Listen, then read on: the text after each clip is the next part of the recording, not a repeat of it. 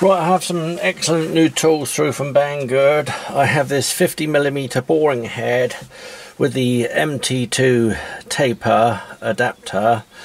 I'm going to use this boring head on both my Chinese mini lathe and the Myford ML7. The MT2 taper fits the Myford ML7 spindle.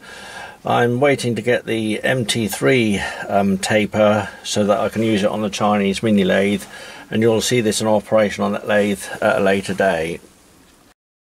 I've got my ER32 collet through from Banggood as well, and I'm going to do a review on those at a later date on the Chinese mini lathe. But this evening I want to show how this boring head works on the Myford ML7. So it came in these two boxes here, the head in this one and the MT2 in that one. This one just screws onto that one and tighten that one up. It's a really good quality looking tool, really nice finishes, and in operation it's very smooth. All the Allen grub screws are very good quality, and it's in metric. It takes 12mm shank tools and has 1, 2, 3, 4 positions. You can get a set of these tools in 12mm shank to fit this boring head, or you can actually get the insert tooling and saw them down to whatever length you want. And at the moment I don't have the 12mm shank set, I have the 3/8 inch shank set. So what I've done is I've got a piece of 12mm stainless steel bar, drilled it through for 3/8 and split it with a hacksaw. So that's a split bush that goes over the shank of that one. That one will go into the boring head just the same, and when that one locks up it holds it solid just the same. And the boring head comes with the 3 Allen keys for all the grub screws, but I do like to use this type of Allen key, much easier to use and a nice grip. And the insert tool that I sawed down is this one here. It's the S12M-SCL CR06. I'll put all the links to the tools below. I've sawed mine off to 62mm in length. So if you do shorten a tool like this, make sure you keep the piece of shank. It's really good tool steel. You can actually heat it up red hot, let it cool down slowly to anneal it, then you can machine it and make it into other items and tooling, and then you can actually reheat it and quench it to reharden it. Or you can just grind it into punches or various different tools, and it's really handy when you've got 2 flats on it for various different things. So nothing's wasted, and it's a really good piece of material. The MT2 taper is threaded for 10mm. I bought some 10mm stainless steel studding, 12 inches long, and screw that one right in to the stop, and that one will act as the drawbar. So now I'll show this excellent boring head in operation on the Myford ML7, machining some 1/2 inch thick mild steel. So whenever I'm using the spindle taper for tooling, I always use a pull through to make sure the bore is cleaned thoroughly right the way through, plus the airline.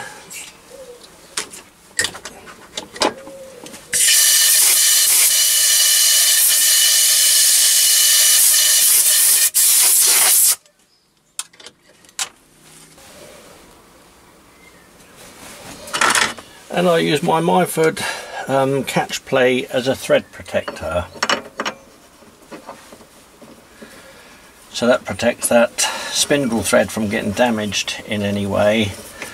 Plus I can actually use this diameter to stop the spindle with my hand.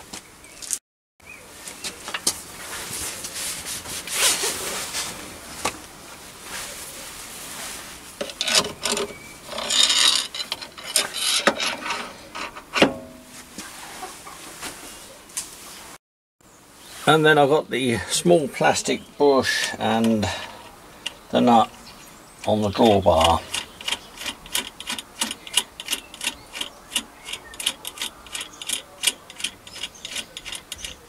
I will make a nut assembly up so that I don't have to take the guard off at the back to do that one up.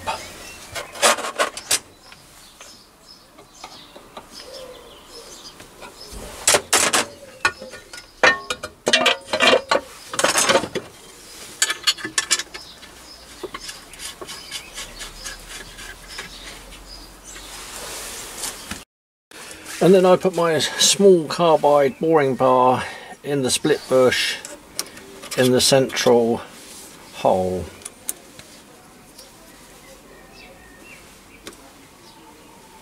And lock that one up.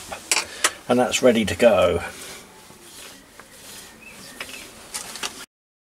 So the boring head dial is in metric and I work in imperial. I put a DTI on the diameter here and then loosen the gib, and I do a quarter of a turn on that dial and then see how much that registers on the clock, and it's about 5 thou. So then I can do 10 thou cuts on this mild steel for roughing out, and then when I get very near to the diameter, if I've got a critical diameter, I can actually just use this dial just to move it in a couple of thou to finish off. So now I can machine that piece of steel just for an example. Loosen it off, quarter of a turn, and tighten that up.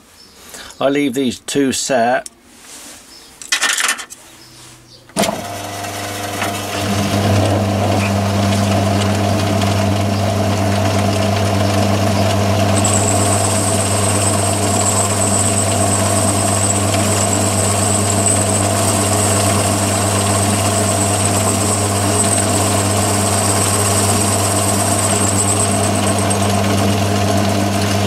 And then I let it feed back on the lathe so that I get a good finish on the reverse cut.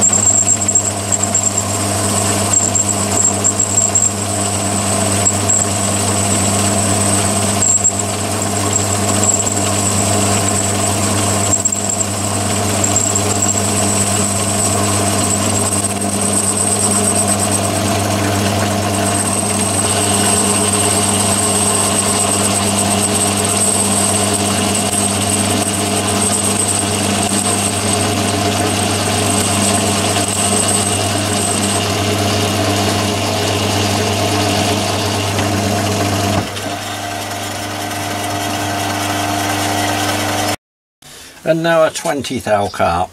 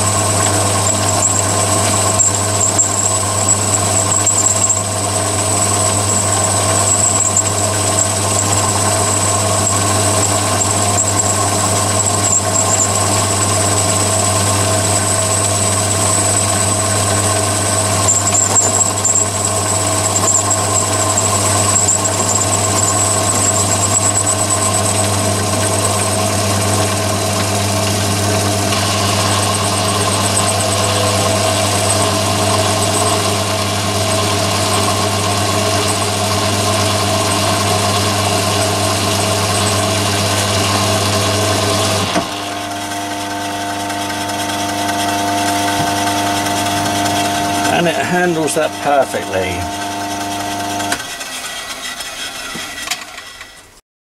So now I'm going to test my insert boring bar.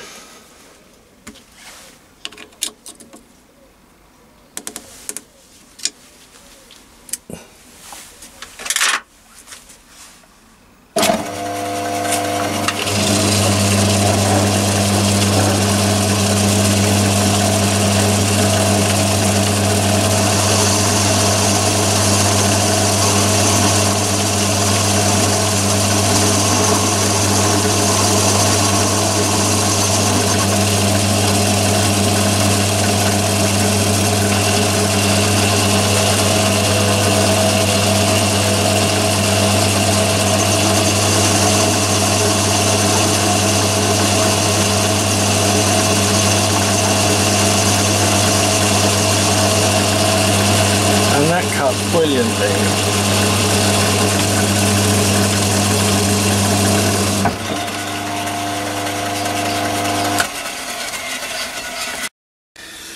I'm still on 500 revs, and now I'm going to do a 40 thou cut overall for the final test.